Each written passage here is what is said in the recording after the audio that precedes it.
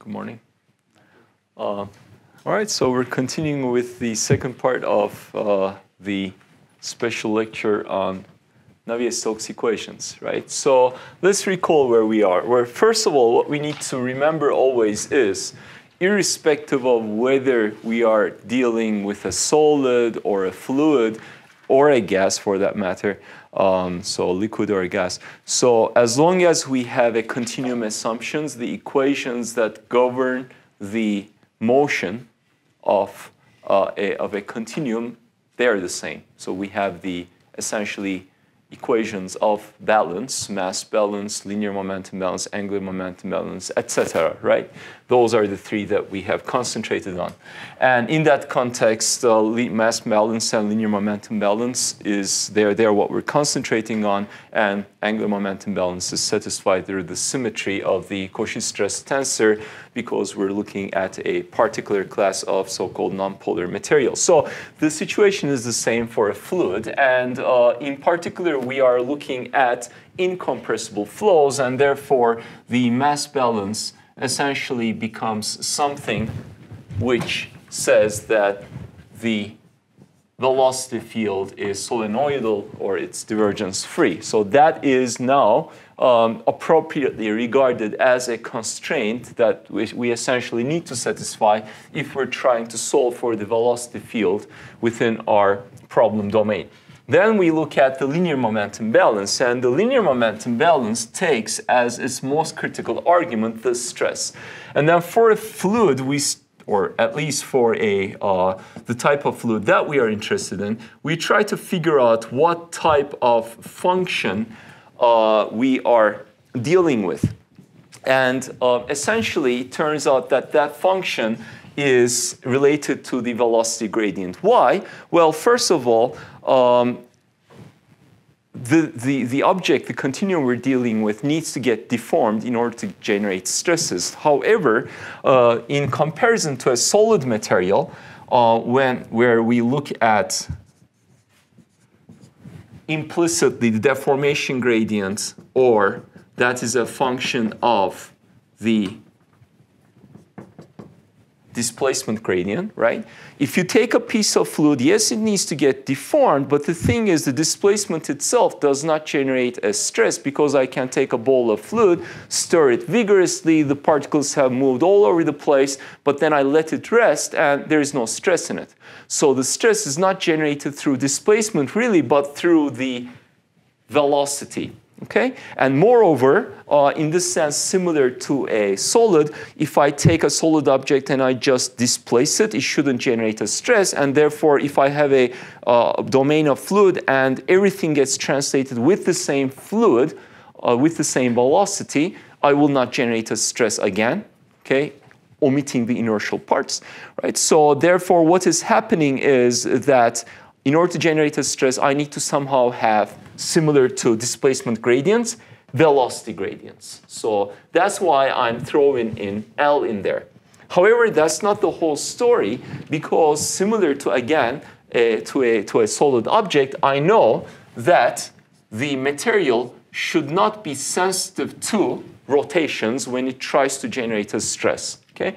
And we interpreted in the decomposition of the velocity gradient, the skew symmetric, the vortice tensor, as something that has to do with rotations, and therefore we then argued that W should not play a role in the stress, and therefore here we really should not see L, but rather D, the symmetric part of the velocity gradient tensor that has to do with the rate of stretch of volume elements along the principal directions of D, if you like. Okay.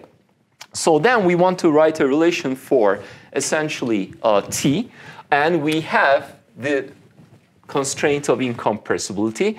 And in that setting, by making a relation to incompressible linear elasticity, we argued that the pressure is not something that we have an explicit expression for, like, let's say, some bulk modulus times the trace of epsilon, which in the case of linear elasticity governs volume change, but rather it's an unknown on its own, and mathematically it would be, let's say, a Lagrange multiplier that enforces a constraint. So that's identity plus 2 mu D. Okay? And D is already trace-free due to this constraint. And therefore, this is a relation that one can immediately deduce, let's say, following similar arguments, in fact, from incompressible linear elasticity. Okay? All right, so that's where we are. And again, we're looking at a very special case. Here we observe a linear relation between the velocity or the velocity gradients and the stress. This is not necessarily the case. This is a very specific case where we're looking at Newtonian viscous flow, where there is a linear relation plus everything else is a constant due to that linearity constraint. For instance, the viscosity does not change, let's say, with the magnitude of the shear rate. Okay, so there is no, let's say, shear thinning or shear thickening as you might observe in a non-Newtonian fluid. All right, so this is the expression that we are dealing with. And afterwards, we substituted that expression into the linear momentum balance. That's pretty much what we did as the very last thing last time. And after also somehow moving the body force contributions into the pressure and really interpreting the pressure to contain that body force. And it's called the head, but not without explicitly denoting as such. Remember, first I put a P tilde, and then I removed the tilde saying, OK, let's remember that it contains the body force. After doing all of that, we ended up with that expression. Okay? And these are the Navier-Stokes equations, minus gradient P plus Laplacian divergence gradient of V is equal to rho times acceleration. And we have to also remember here that the acceleration is a nasty term.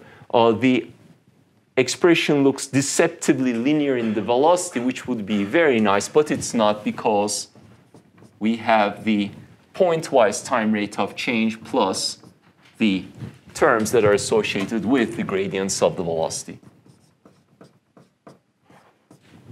Okay, a convective term. So that is a highly nonlinear equation to solve for. All right. So now, based on that slightly simplified form where I got rid of the body force conveniently, now let's look at a series of simplifications that one could follow in order to solve these equations, because as they are, the equations are very hard. So sometimes it's advantageous to actually talk about simpler situations. Okay, and one of these is, or perhaps one of the simplest ones, is irrotational or potential flow.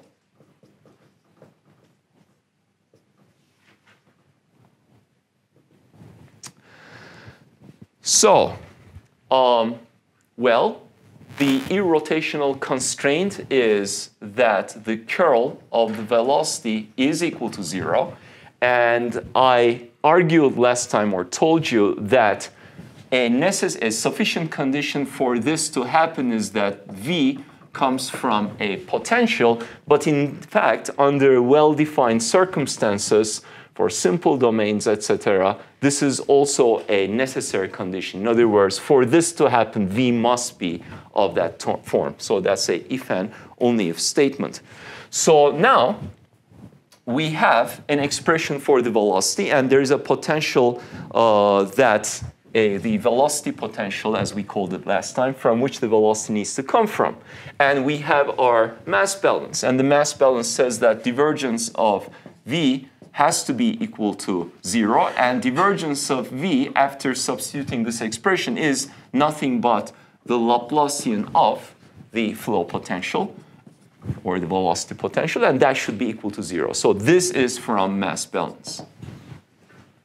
Okay.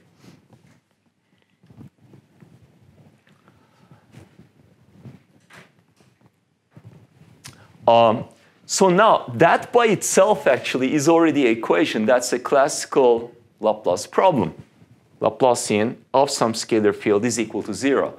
And again, depending on the boundary conditions and the domain, etc., there are very well defined methods for solving such an equation, analytically and numerically.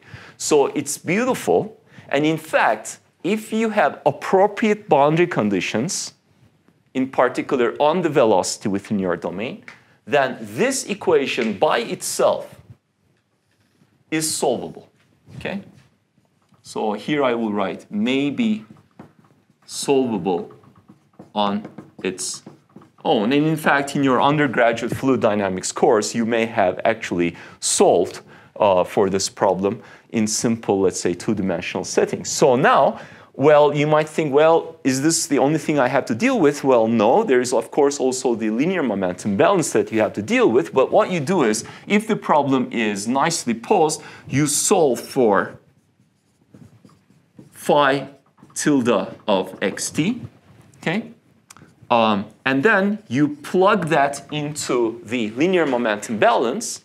And linear momentum balance has in it the velocity and the pressure, right? Now, the velocity is not anymore an unknown because I've solved for phi. You plug it into that relation, you know what the velocity is. And in your linear momentum balance, the only thing that remains is the pressure.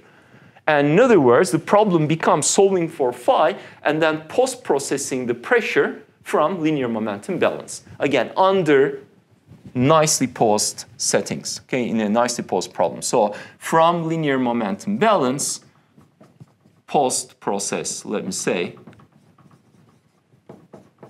P tilde of xt. And you're done. So it looks really nice because the problem becomes much simpler. Now, is this, however, an assumption that we can always make? Is it useful? Well, the answer is very short. This is not a realistic assumption. Almost no flow field is irrotational. In fact, there are well-defined paradoxes associated with irrotational flows that, again, you might remember from your undergraduate fluid dynamics. However, the problem is so nice that it would be clever to make use of it if possible. And indeed, that's what people do, because in some circumstances, the flow field that you get, the velocity field you get from the solution of such a problem may not be the one that you're looking for, but it may have the characteristics of it. And therefore, you might do something to correct it in a cheaper way than having to solve the full Navier-Stokes equations from scratch. All right? So you solve for that, and then subsequently you somehow augment it, you correct it, etc. So it's not realistic.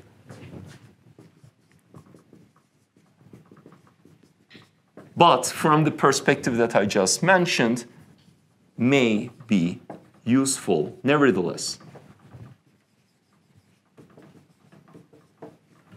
Okay. So that's the very first spatial flow that one might be interested in as a simplification of the full set of Navier-Stokes equations. The second one is inviscid or Euler flow.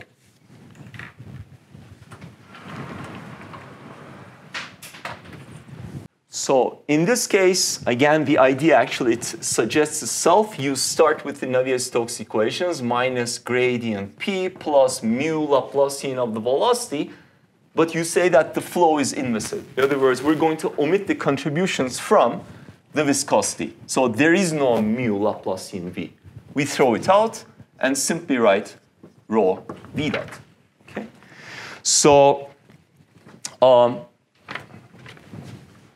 mu is essentially taken as 0. Is the problem very simple? Well, not really, because there is still the nonlinearity of v when you expand the acceleration. I'm sorry, a nonlinearity in the acceleration when you expand the material time derivative. But still, it's a simpler problem. Okay? And where does this assumption work?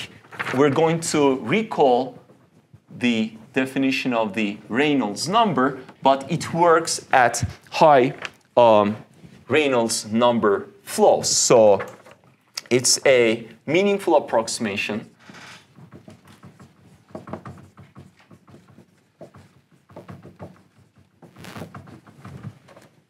where pressure variations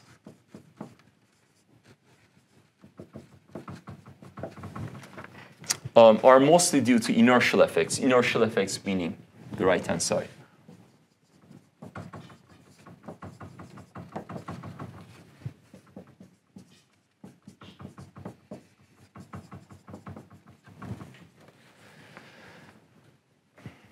Okay, so in fact, it turns out that, for instance, you're trying to analyze the flow around an airplane. So away from the surfaces of the airplane, if you're trying to figure out the flow field, well, it's a high Reynolds number flow for sure because of the velocities that are involved. It turns out away from the surfaces of the plane, this is an equation that people typically apply. Okay? Again, it's not an easy equation, but it's certainly easier than having to solve for the full thing.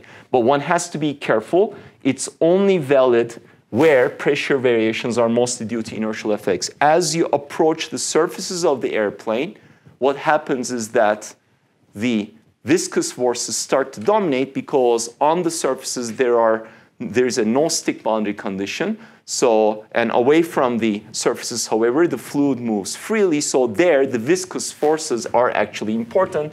And that region is called, within a certain region near the surfaces, the boundary layer that you might remember from your undergraduate fluid dynamics. So you have to be away from boundary layers.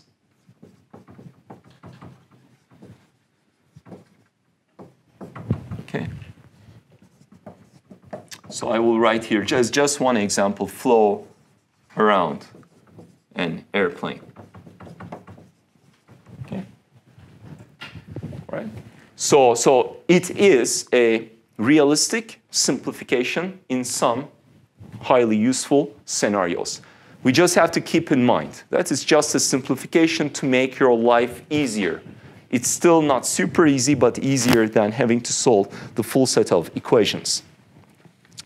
All right, so there is the high Reynolds number approximation to the full Navier-Stokes equations. Now you might guess, of course, that there is also a low Reynolds number approximation. And that is called creeping or Stokes flow.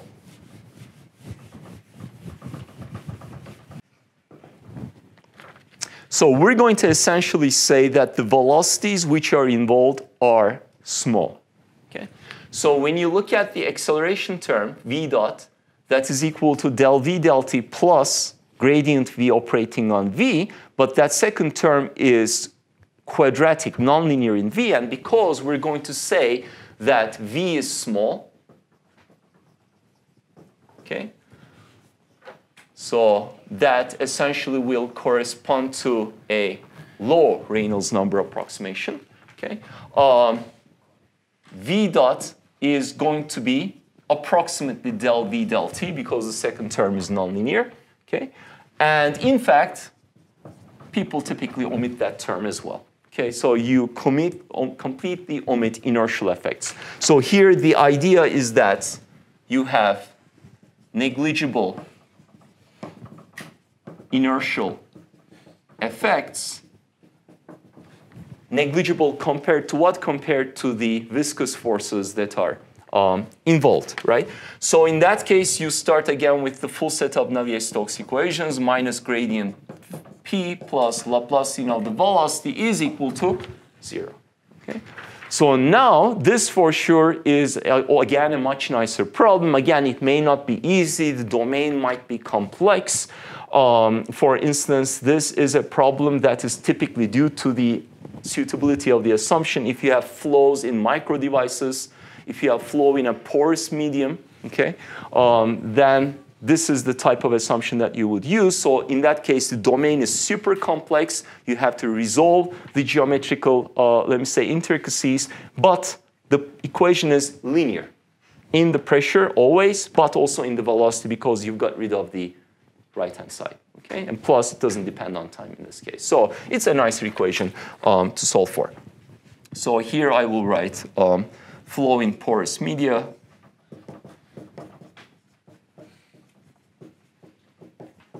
Microfluidic devices, etc.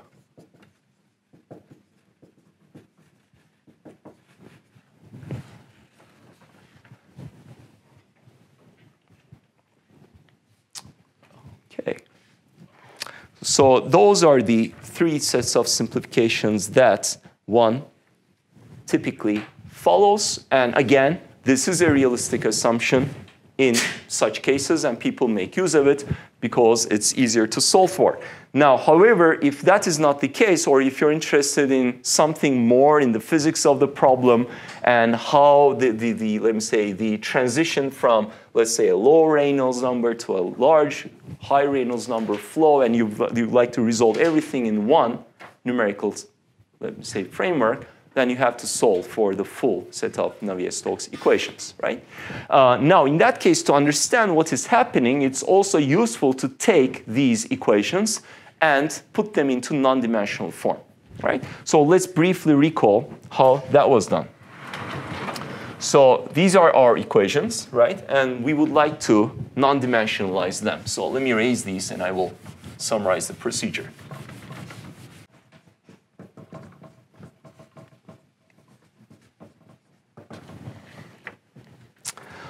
So the idea is that we are going to start with these equations, the constraint on the velocity field, which says that del Vi over del Xi is equal to 0. And also, now I'm writing them explicitly in index notation, in component form, because we'd like to see the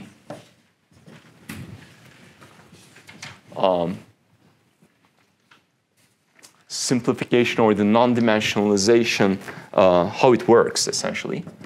So we have del Vi over del T plus del Vi del Xj Bj.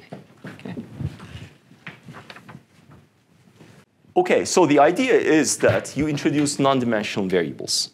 And for instance, you'd like to work with non-dimensional time. And so let's call those variables that are indicated with a star. So we have our usual time, and we'd like to scale it by some reference value. Okay, so T naught is some reference value. There isn't a single way to pick this reference value, but there are ways of picking it. But so far, let's say just some reference value. And when we're talking about the position, and in fact, any component of the position or every component can be scaled independently from each other. But let's just say for the purposes of this present discussion, let's say we scale all of them by the same reference value. Let's call it X, actually capital L naught. Okay, some reference length.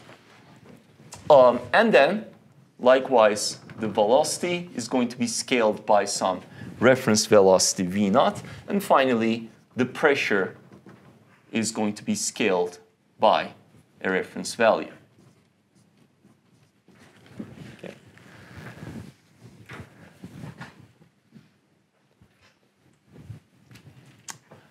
Now, if you just make that non-dimensionalization without specifically choosing explicit expressions for, let's say, T naught, P naught, etc., then you can certainly get one type of non-dimensional form, okay, where you will have several non-dimensional variables appearing.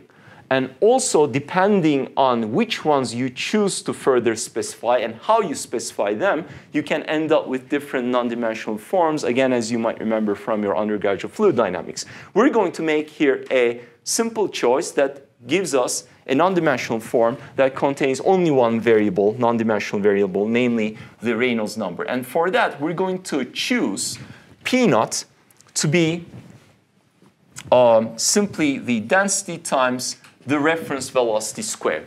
Okay? This is something that has to do with also, or in units, you can check, it's also Newton per meter squared. Okay, so that's one choice. And then we are going to choose the reference time to be the time it takes for this reference length to be traversed by this reference velocity. Okay? So that is our reference time. And that's it. And let's say V naught, what does that correspond to? You choose a reference length that has to do with the dimensions of the structure that you're trying to analyze, let's say. And V naught, let me say, is the order of magnitude that the velocity experiences in terms of change. So from one side of this flow to the other side, it changes by a certain amount over a length L naught. Let's say V naught represents that amount. So that's how you would figure out, let me say, a value for V naught. Okay? So if you make these specific choices, then all you see in your non-dimensionalization is, apart from T, L naught, V naught, and rho is already a variable that we know. That's the density and it's a constant. And then you go ahead and plug it in here. Okay? So I'm marking it red. So under that particular assumption, you end up with now a new non-dimensional form, which, so first of all, let me squeeze this in here.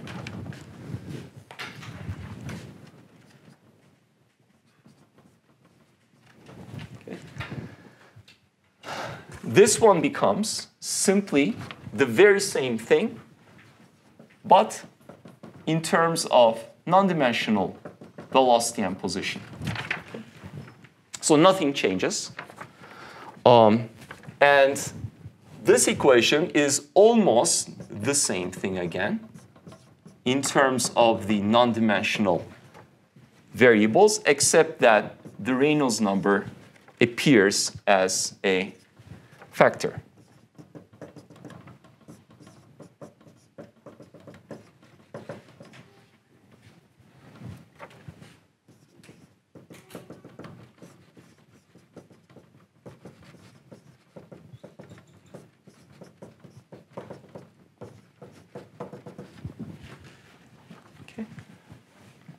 So that is the result that we have. So let's define what the Reynolds number is. So here, the Reynolds number is equal to rho V naught L naught divided by mu.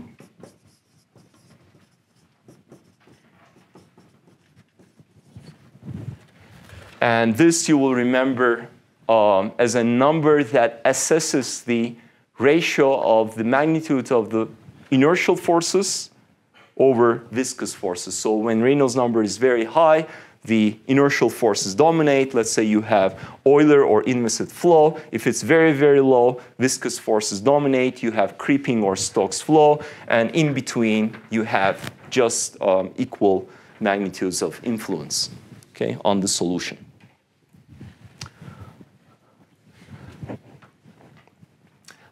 All right, so now that we do have the Reynolds number in there, we are going to be concerned with, in particular, so at this point, we're pretty much done with the core part of Navier-Stokes equations and how one deals with them, how one interprets them. Now we want to take a step further and think about the case when the Reynolds number is sufficiently high. It doesn't have to be super high, but just sufficiently high so as to generate interesting dynamics, in particular, interesting dynamics that is analyzed in the context of so-called turbulence. And we want to address the difficulty, or observe and address the difficulty associated with turbulence. So before I move, questions? The XJs in the left-hand side be separated due to the summation convention? Right. So there is only, so here I mean, for instance, this is Laplacian, right? Gradient of the velocity divergence. So with this here, I mean Vi, comma, Jj. Okay. Oops, not that.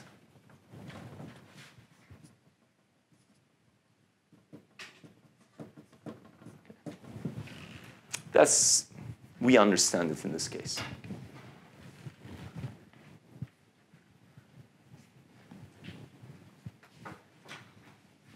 Oh, but you're right. So to see the summation convention, I have to see the index appearing twice. But in this one instance, I think we understand where we are.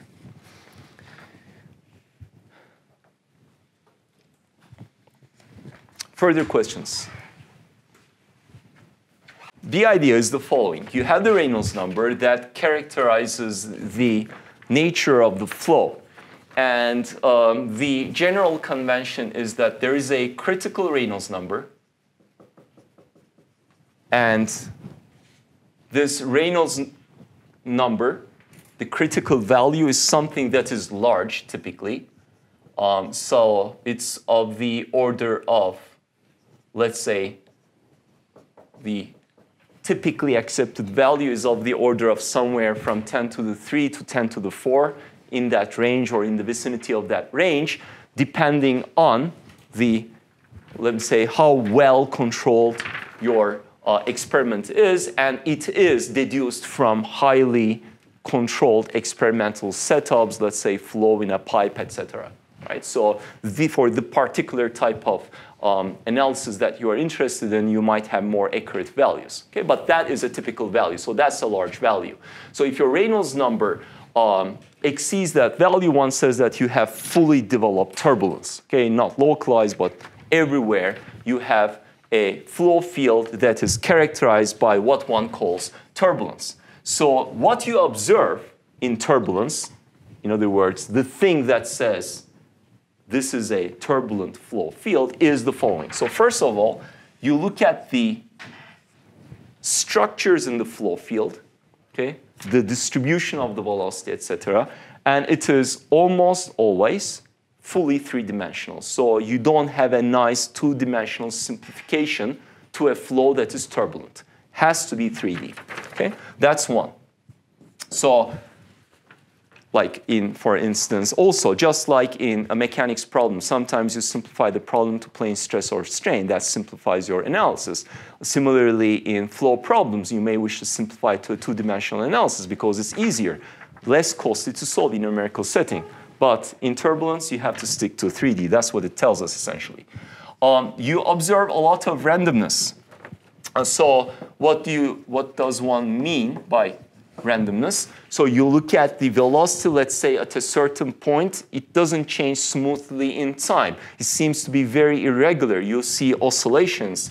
You see some chaotic behavior. And chaotic behavior rigorously, let me say, from a OD or PD perspective, means that you carry out the very same experiment side to side with as nicely controlled conditions as possible. Nevertheless, in reality, there will be tiny, tiny changes in the conditions that you impose, and those changes, after a sufficient amount of time, will manifest themselves in such a way that the two flow fields will look completely different. So it's as though you're doing two different experiments, but no, actually the experiments are the same. That's what chaotic means. If you don't have a turbulent flow, if you control the conditions very well, the flow fields, no matter how long you run them, will look very, very similar. You have similar situations in rigid body dynamics, etc. And a very good example is actually double pendulum problem. But in any case, that makes the flow field unpredictable to a certain extent. So you cannot say the velocity is going to take this value at this position at this time, because it's chaotic and it's very irregular. The second one is that it is nonlinear. Okay? Nonlinear meaning when you look at the acceleration, you have these convective terms that play an important role.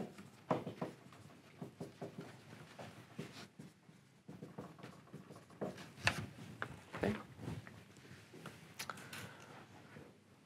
So you cannot simplify that. You have to deal with it. And in fact, as we will see, the second term is pretty much embodying the major difficulty with turbulence. We're going to observe it very shortly.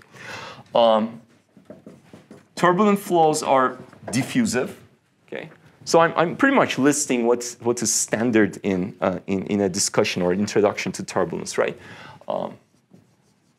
So it's highly diffusive meaning that you have very rapid momentum and temperature mixing.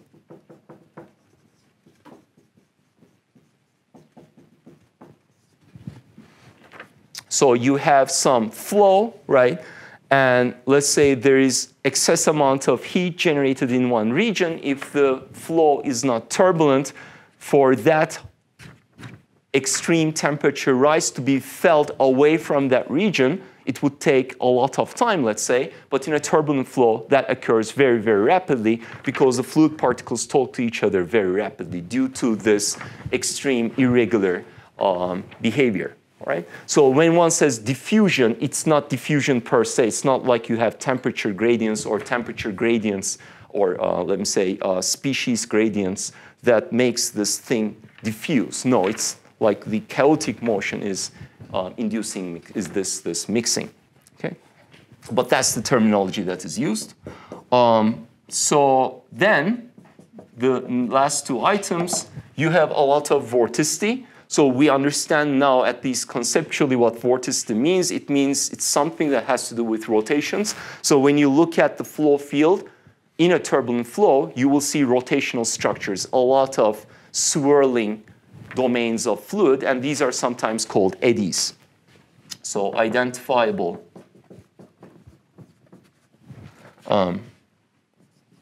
rotational, let's say, flow structures.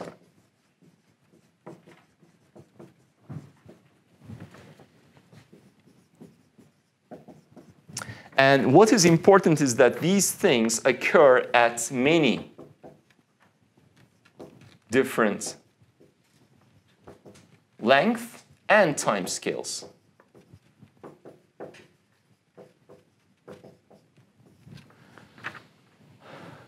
Okay. And they typically, one can imagine, would go together. So if the length scale of the swirling motion is large, let me say, the rapidness with which that rotation appears to occur is slower than at small scales where it's super rapid. Okay? And length scales, for instance, you can observe if you have a flow. I remember seeing one nice picture. It's, I think, like an island in the middle of nowhere in an ocean, and you have some flow, and I think from the clouds, etc., you can see these, let me say, eddies forming as the air moves around this island.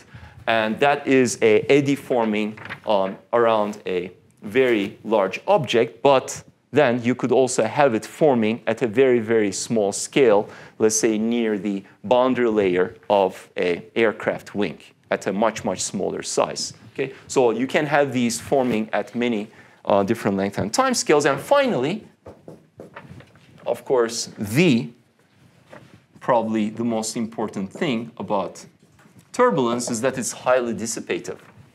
And dissipation is something we can easily understand because, well, we have not defined dissipation. You'll have a chance to analyze dissipation of fluid, and you can imagine where that's going to happen. But so dissipation has to do with velocity gradients. Okay, and suppose you have between two different points a difference in the velocity. And velocity gradient is the distance between the 2 points, scaling the distance in the velocity, right? Delta V over delta x. That's an approximation to L, or eventually to D, the stretching tensor. Okay? So that's what it turns out governs the dissipation.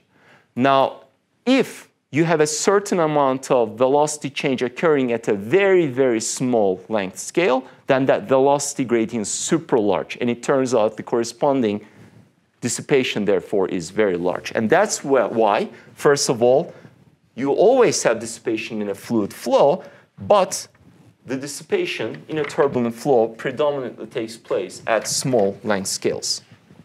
So viscosity, small length scales, because that's where the gradients are very large.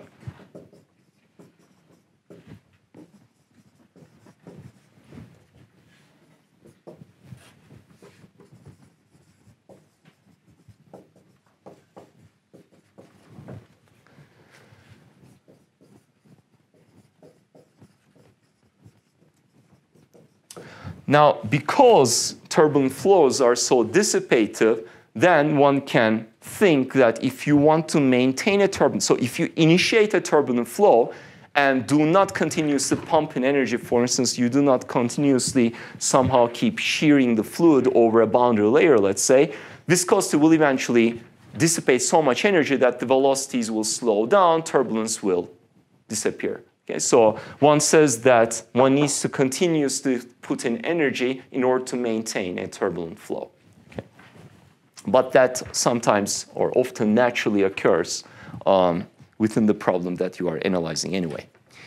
All right, so that is what we are willing to, let me say, the topic that we are willing to scratch the surface of a little bit, right? So, and we are going to be, based on these concepts, concentrating on, in particular, item 1, okay?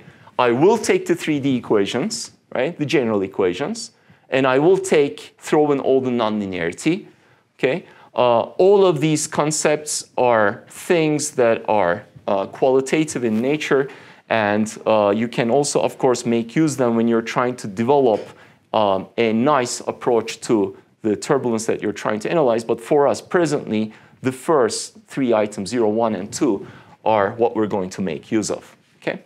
So let's start. The starting point is the Navier-Stokes equations. First difficulty that we would like to address is the strong fluctuations of the velocity in time. Okay? It might also strongly oscillate from point to point. Okay? So as you move across your domain, the velocity may also fluctuate and will also fluctuate very rapidly.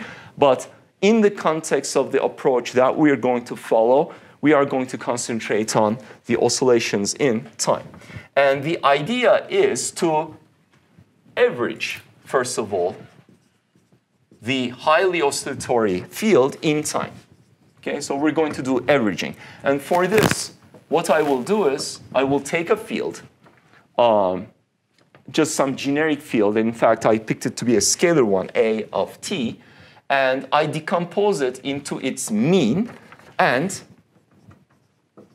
oscillatory part. Okay.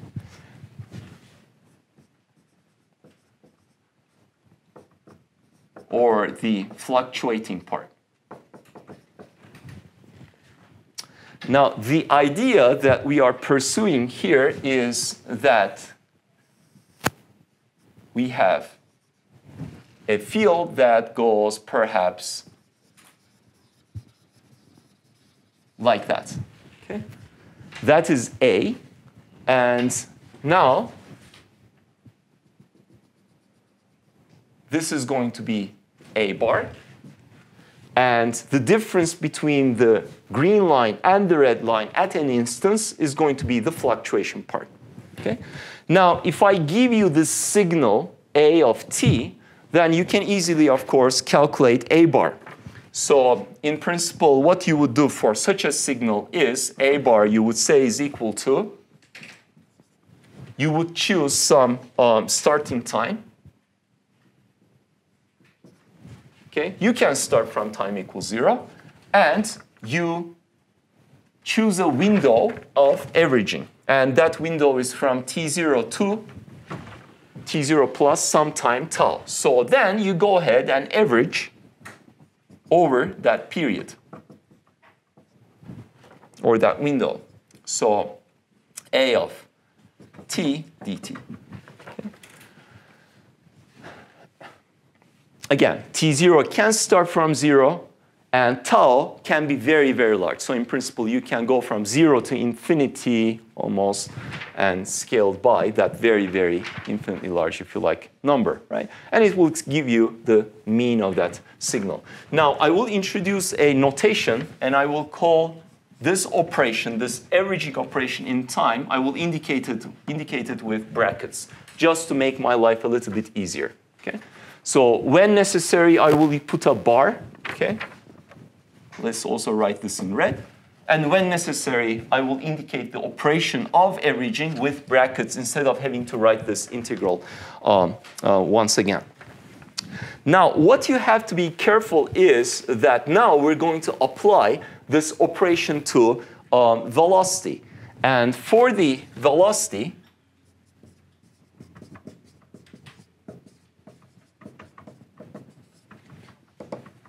we're going to also decompose it into a mean part and a fluctuation part. Now, the difficulty is that the velocity at any given position is not necessarily going to be, let me say, from a, when I look at this picture from far away, yes, there is a fluctuation, but it's clear that this fluctuation is around a line, okay? Whereas when I look at a real flow field, the real flow field is going to be probably, let's say,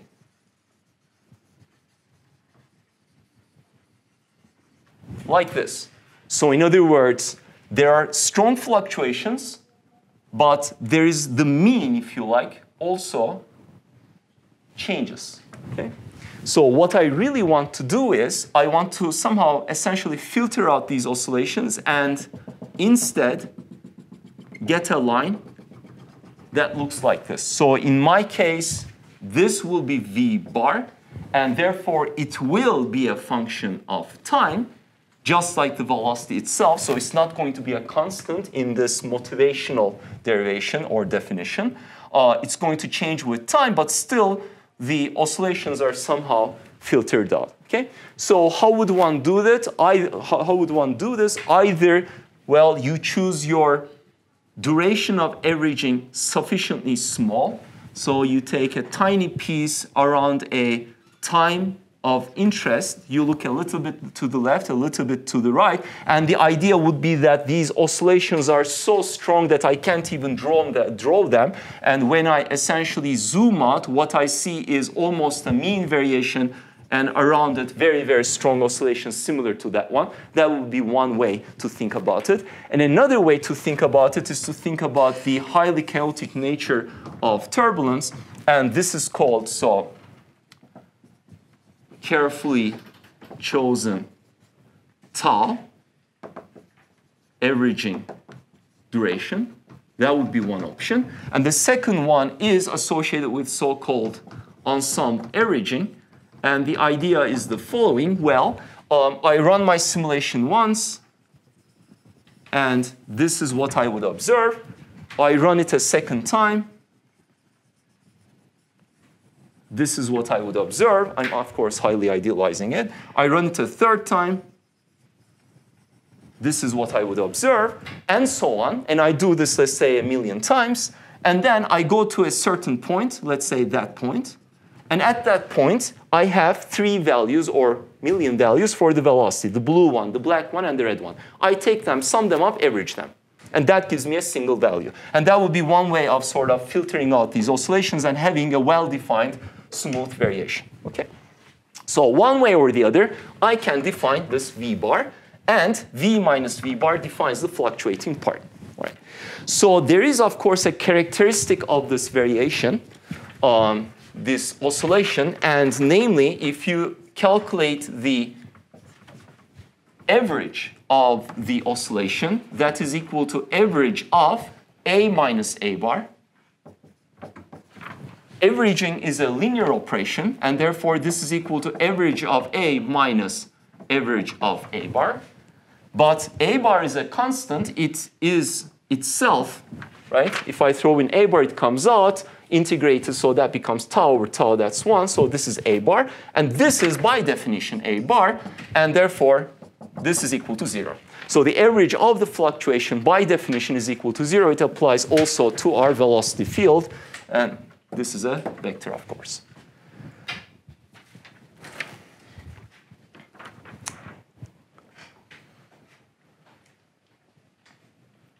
OK.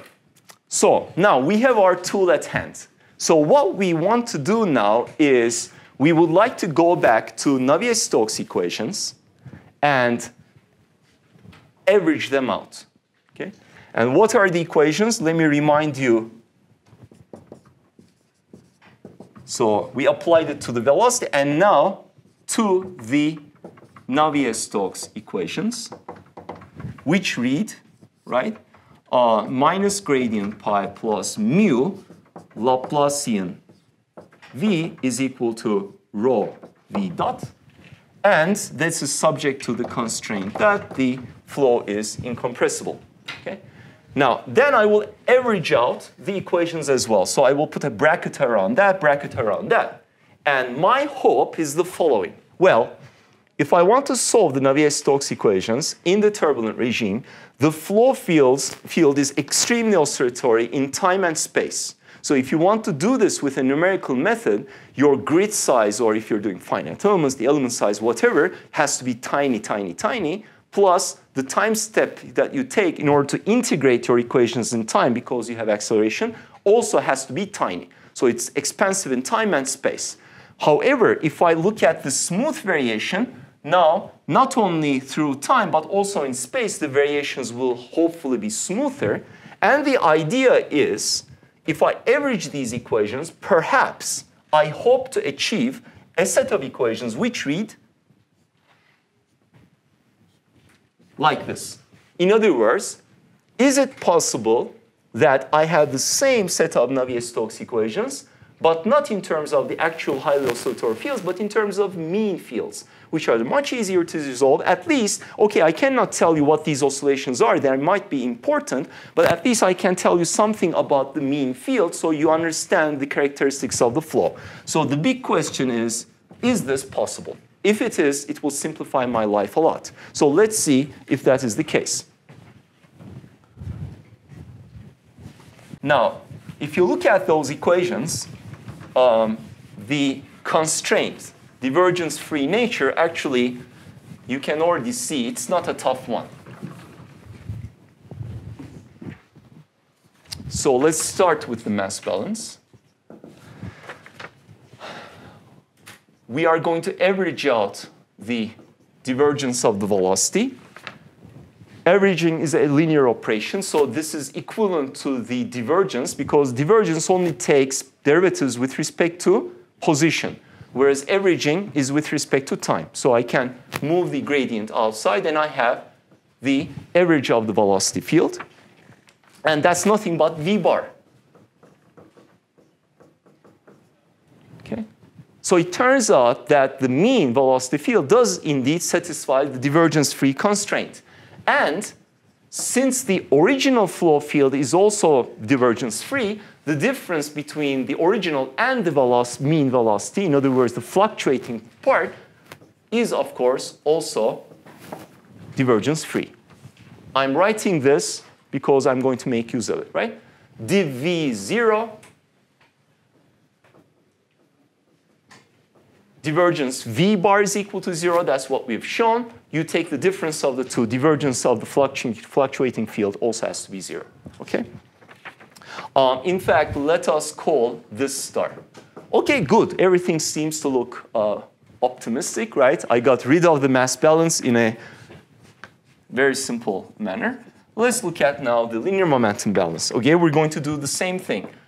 Minus gradient of p averaged, okay, plus average of mu Laplacian of v is equal to average of rho v dot. Then again, term by term, derivatives are with respect to space. I take them outside. This is minus gradient average of p, which we can define to be p bar. Okay. Plus mu comes outside. It's constant. Again, derivatives with respect to space and average of v, which is v bar. So it's going so far so good, right? I'm almost there. I will get the same equations as the original ones, except in terms of the mean quantities. So this is equal to, so let's write this again explicitly. Rho del v del t plus rho gradient v operating on v. So when I take the average of that, okay, I will have rho del v bar del t. Now, I'm taking the time average and simultaneously there is a time derivative. So we should interpret that transition actually in view of the picture that I drew just over there as follows. There are very rapid and smooth variations in time.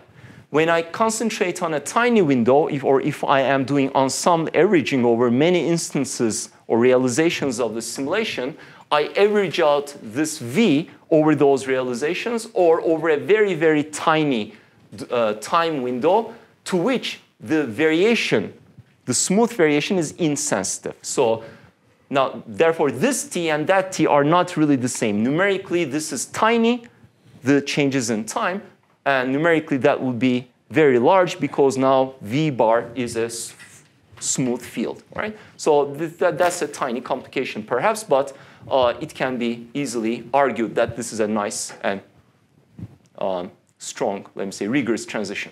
And then there is the second term. Okay? And that's what we have to now look at. So there is rho, that's a constant, comes outside of the integral, and on average of gradient V. Okay?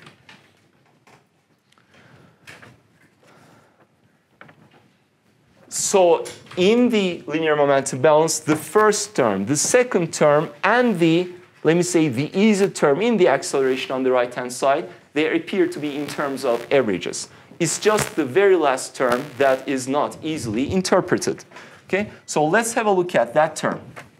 So here we have gradient of V operating on V. And now what I'm going to do is I'm going to throw in the expression for V.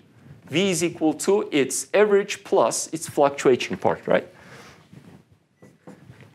So it's gradient of V bar plus V tilde multiplying V bar plus V tilde.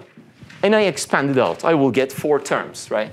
So let's do that. I will have gradient of V bar operating on V bar plus gradient of V tilde operating on V bar plus gradient of V bar operating on V tilde, and finally gradient of V tilde operating on V tilde. Okay.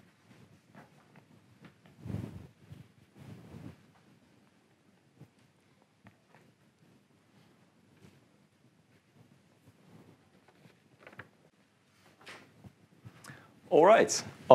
The first term, it's already in terms of mean quantity, so averaging is, it does not have an effect. That's equal to that. The second one, V bar comes outside, gradient comes outside, so you have gradient of the average of V tilde operating on V bar. But average of V tilde is 0, okay? Because that's the fluctuating part. So this is equal to 0. Likewise, this is equal to gradient of V bar operating on the average of V tilde. That is also equal to 0. This term is not 0 because it's the average of the multiplication of 2 oscillating quantities. The average of the oscillatory part is 0, but the quadratic portions, they are not necessarily equal to 0. Okay? Well,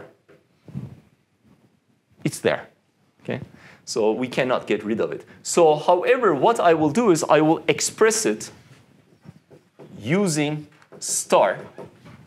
Star is the thing that says divergence of the fluctuating part is equal to 0. If you make use of that, you can show that this is alternatively expressed as the divergence of V tilde bon V tilde. Okay? Divergence of the average of V tilde bon V tilde. Right? So those terms are equivalent upon using the divergence-free constraint. Good.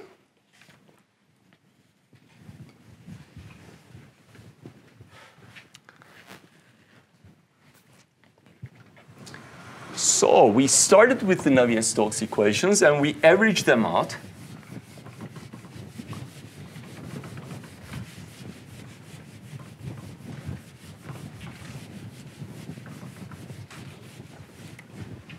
And we ended up with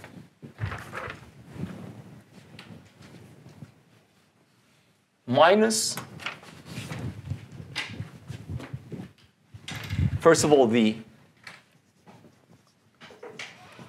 averaged momentum balance simply says that divergence of the mean velocity field is equal to 0. And similarly, we have the averaged linear momentum balance, which says that minus gradient of p bar. Okay.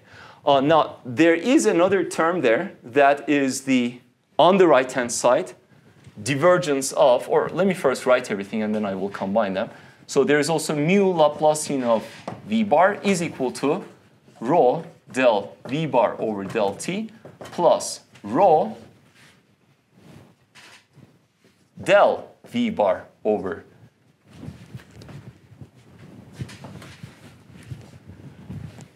gradient of v bar operating on v bar, and one final term, rho divergence of, I'm sorry,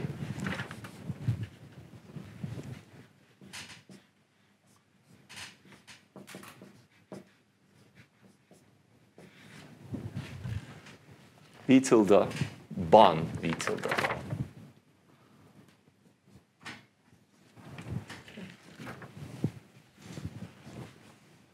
So the left-hand side averaged, the right-hand side averaged, and there's just this extra term, okay, that we cannot get rid of. Now, these terms, it's equivalent to rho v bar dot, okay? Del v bar del t plus a convective part. Okay, so that's how I'm going to write it. Now, this part I will throw to the left-hand side. And then we remember that this left-hand side has to do with the divergence of the stress. So I can always write it as the divergence of a stress. I'm going to throw it to the left-hand side. So combine into this alternative expression. I'm going to write divergence of a tensor, and I'm going to indicate it as T bar, is equal to rho v bar dot, the remaining terms on the right-hand side.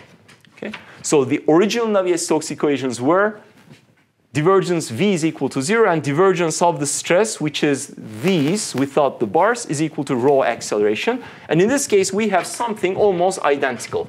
The average mass balance and the average linear momentum balance, with the exception that T bar is not an average itself. It is equal to minus P bar, identity, plus 2 mu D bar, and D bar is the symmetric part of the mean velocity field, gradients. Okay. Okay. So this would be, let's say, L bar, the mean velocity gradient tensor. Symmetric part is D bar. You throw these into the divergence, you get these two terms, and that's what we had done before when deriving Navier-Stokes equations. But I also had another term now on the right-hand side. It already nicely is in a divergence form. So this is divergence of some additional contribution into T, and that's simply rho times this average. Okay. So let's write that in red. Minus rho v tilde bon v tilde.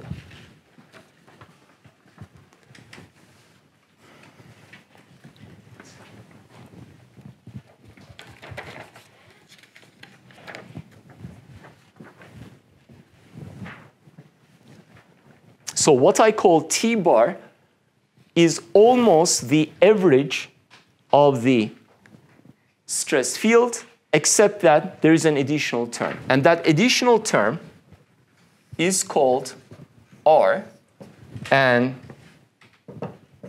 it's referred to as the Reynolds stress tensor. Okay. And the whole averaging procedure with which we get these expressions is called Reynolds averaging. And in fact, the equations are called Reynolds averaged Navier-Stokes.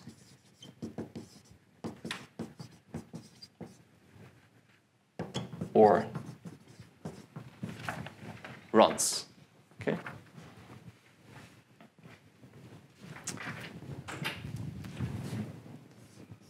That's equation 1, and that is equation 2.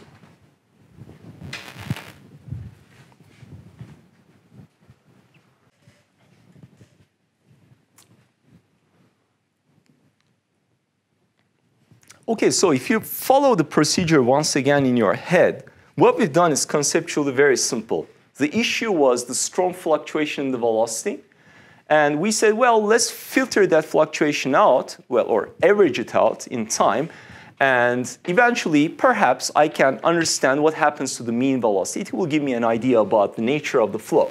And we did that, and we ended up, indeed, an equation similar to the original one, a constraint on the mean velocity field, and a divergence of a stress equals rho v dot, just like the original equation, but in terms of almost mean quantities. I'm saying almost because the stress tensor has a mean part plus some additional strange contribution. Now, this contribution, namely the Reynolds stress tensor, is the thing, and remember it comes from the convective part of the acceleration, the nonlinear part. That is the thing that causes all the trouble. If this is not there, okay, so let's omit it.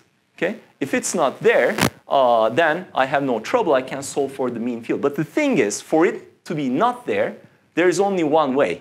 The fluctuations have to be small. Because if the fluctuations are small, this is a term that's quadratic in the fluctuations, it will be 0. But that means there is no turbulence, or it's negligible anyway.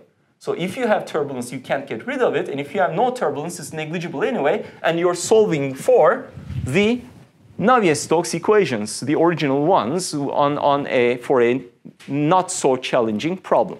So these are negligible if V tilde is small, but then you have really not a turbulence issue. So then you go ahead and start counting the equations and the unknowns, right? There is one equation, 3 equations in there, and there is one unknown, or 3 unknowns in the velocity, mean velocity field. A fourth is the mean pressure 4, and boom, another term. It's symmetric, but it has 6 independent components. So all of a sudden, you have extra unknowns, and you possibly cannot solve for it. So now what do you do? Well, you do what you do in the case of the original linear momentum balance. When I had my original linear momentum balance, this thing had too many unknowns, so we said, well, let's link it to the kinematics. So that's what you do here as well. So what one does is one models the Reynolds stress tensor. So to solve runs, must model R. Okay?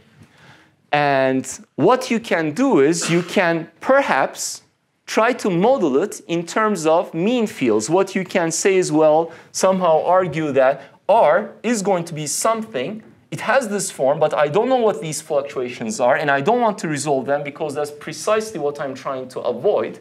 And therefore, I'm going to try to somehow model its effect by things that I solve for, when what I'm solving for is V bar and P bar. So perhaps I can write a model for R in terms of, let's say, the velocity or its gradients, etc. So here I'm just going to write the velocity, but the mean one. Okay? This is not a very nice way to write a vectorial dependence of a tensor, but I just wrote it anyway to just indicate that you would model it by mean quantities, because then you end up with 4 equations and 4 unknowns and mean quantities very nicely over time and space, and therefore the problem would be easier to solve. Okay? Now, there are certain instances when this modeling becomes a tiny bit easier. For instance, R can be isotropic. And isotropic is actually, as a tensor, it's similar to, for instance, when you think about, and we haven't done that, but for instance, when you think about a second-order tensor that is isotropic and that appears, for instance, in Fourier's law of thermal conduction as the conductivity, if it's isotropic, it has to have the form R times identity. Okay? So there is the concept of isotropic turbulence that is homogeneous and uniformly distributed in space. So everywhere you look, you see the same rotational structures, let me say, in 3 dimensions. That's an isotropic turbulence, right? So it's similar to the idea of material isotropy. Irrespective of direction, you see the same behavior. Okay? Similarly, structurally, isotropy applies here as well. And it simplifies the form of the Reynolds stress tensor. And you have only one additional term that you want to apply, sort, or model. Okay? And isotropic turbulence in certain applications and scales, it is a reasonable approximation. Okay? But if it's not applicable, then you're stuck with anisotropic turbulence. And then you have to model more degrees of freedom in R. But in any case, the idea would be somehow to try and model or to try and estimate what this is in a manageable manner. What does manageable mean? It is with respect to the solution of the problem that you're trying to solve. You want to solve it cheaply. A coarse resolution in space and a coarse resolution in time numerically. That's the idea. Okay. And it turns out that runs in the context of turbulence is the simplest thing you can do. Okay? Now, there are a hierarchy of other models. Okay? There is runs on one extreme, and there is the full solution of Navier-Stokes on the other extreme. So here I will just write runs, the simplest thing you can do. And, or let's write here otherwise. In other words, if you don't want to do that,